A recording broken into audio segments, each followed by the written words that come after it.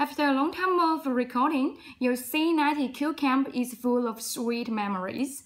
And please share it on Facebook and tag us. In this video, I'm going to show you how to reset your Kehan QCam. Now let's do it. Here is your QCam, and here is the pin. So what you need to do right now is power on, right here, and then see, it is now on.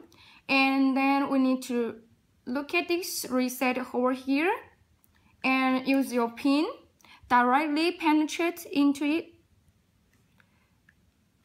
Now you will hear B, B, B, and then it starts to B, B, B. So right now the reset part is finished and you can enjoy your time now.